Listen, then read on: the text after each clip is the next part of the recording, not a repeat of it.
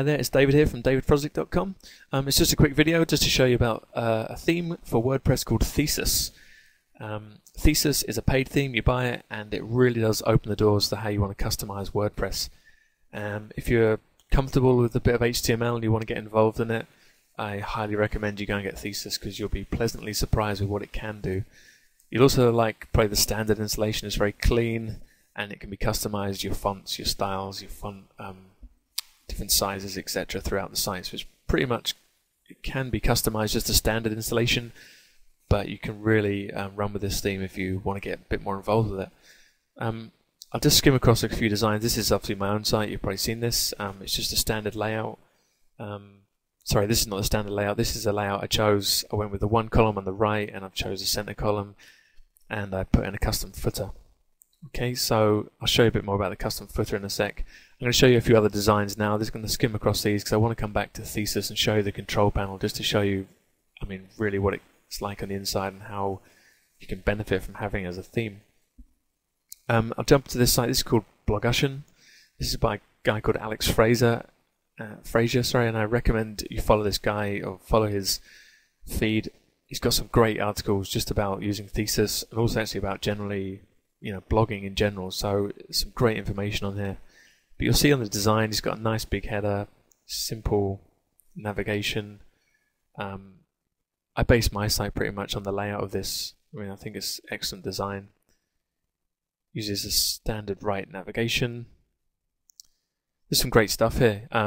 You can see there he's just totally changed how Thesis will look. I'll show you how the standard installation looks in a sec. This is another site by Alex.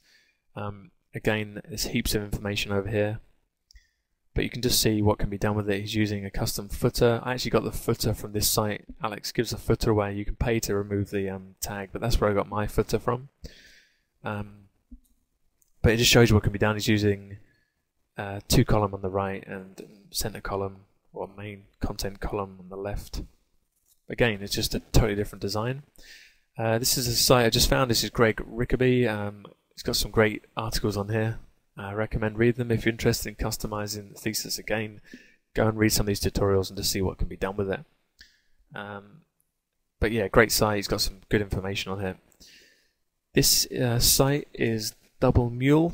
Now this is pretty much how a standard installation of Thesis comes. So when you install it, it'll look pretty much like this. He's put a custom header in the top here. Your site will look pretty much like this. You'll have the two columns on the right, so a 3-column layout, two navigational thinner columns on the right. But this is pretty much how it looks.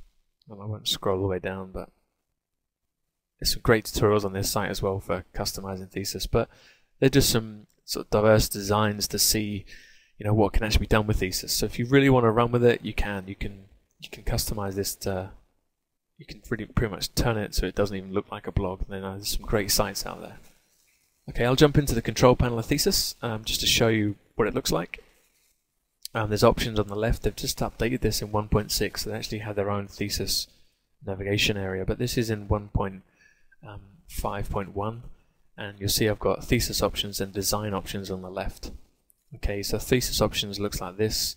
And I've got a plus area here. I can click on it, expands all these options. So I can click on plus and it expands everything for me there. It's loads of helpful little helpful hints as you're using Thesis. There's loads of little tool tips as such. So here we are in the control panel. What I'm going to do, I'm going to show you just some of the things. You've got the title tag here. Okay, you can change the title tag. You can choose to show the title, the site name in the title if you want, or choose not to. You can have canonical URLs. You can turn these on. You can add no indexing to your pages, tags, daily pages, your category pages. You can choose your design. If you're going to really customize it, you're going to check this option here, which is use custom style sheet. That means that when you start adding your styles, you only add them to custom.css and everything is called from there. I think also in 1.6 I read that they've actually now made it so you can customize the style sheet directly from inside WordPress, which is a big bonus because before, or right now, you have to FTP everything up manually each time you make a change. Okay, so that's design. You can put in your syndication feeds, you can put in your header scripts. It just allows you, you just put that in there and it automatically loads. This is Google Analytics script. The home page data, Again, you put all that information in there. Homepage display, this is where you choose how many featured posts you want to display on the homepage, and if you want to have the teaser options display. So from here, look, display options, header, you can choose to have the header, show the site name in the header, bylines if you want to show bylines, and here's the post. So in WordPress you get a more tag, and you can also change whatever text you want to be after the more tag. You just put the text in there. Look, display full posts or display post excerpts. This is for your featured posts. It just gives you so many options, just as it is at the moment. Archives tells you how the archiving page, tagging, comments, what you want to do with comments. Sidebars, you can choose to show the sidebar widgets, the default ones. And you can also choose to show the admin links at the bottom of the footer. Okay, so this is the navigation area on the right.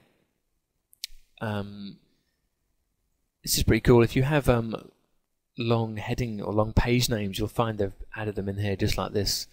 Now all you can actually do, you can just click on this, for example, and decide to change it, and you can just shorten your page name, and you just click the big ass save button, and that's it. So it means that you don't have these real long page names in the title. So if we just jump over to this site, for example, there's nothing too long here, but you could, if that was a longer page name, you could just trim it down by jumping in here and editing whatever the text is. Okay. You can also choose which navigation categories show in the navigation menu, and there's just so many options really. It just goes on what stuff you can do. Home link, where you want the home link. If you want it to, what you want it to say, you might want it to say something else, like blog or something, for example. You choose the default images here for your thumbnails and your images. So again, you can choose all the default stuff there.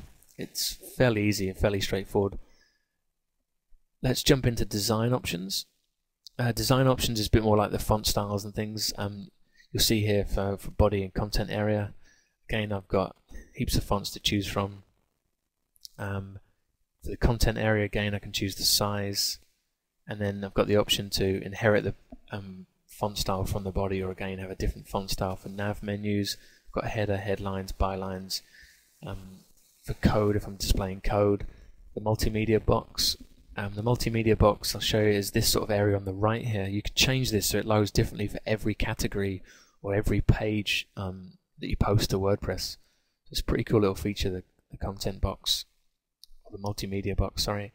Okay, site layout, columns. From here you'll see columns through 2, 3. You can just choose what columns you want. You set the widths for the columns as well there. Okay, you can choose the column order, so it just shows you if you want to pick columns left or right. You've got your teaser display options as well here. This is what shows in the teaser. I mean, the list just goes on and on. Here's your featured box. But you'll see here there's just heaps and heaps of little features, and it's really can be customized, you know, all from the control panel. Here's my default settings for the multimedia box here. I've used custom code and I've put in a script, so that displays on every page. But that can be, when I make a post, I can override that setting, so I can choose to show something else there if I want. So if I jump into this, for example, here, and I choose to edit this post, you'll see if I scroll down, I've got the post image settings, so I can override the default settings. Multimedia box options, I can choose to override these by putting in a different code here. And you've got some great SEO options as well, so you can put in, you know, a description, you can put in all your keywords. So these are just some of the features. It's pretty much sort of all the main ones, but it really is a quality theme, and it's definitely worth checking out if you're interested in customizing Thesis, or even just started to freelancing and doing some web design for people. If you want to use WordPress but turn it into a site that doesn't look like a blog, I really recommend trying it out. Okay, I hope that helps. I hope that gives you a quick overview of it and gives you a chance to possibly decide if you want to use Thesis or not. There's some links to all the tutorials on this page. Go and read them if you're looking to customize Thesis, but that's really just to show you how it looks in the back end and what you can do with it, and just really some of the features. Again, once you put the standard installation in, if you just stick with the standard installation, it looks clean and it still looks a nice layout. Okay, so any comments, please comment below, and you can, any questions or anything, and I'll do my best to answer them. I hope that helps, and come back for more video tips.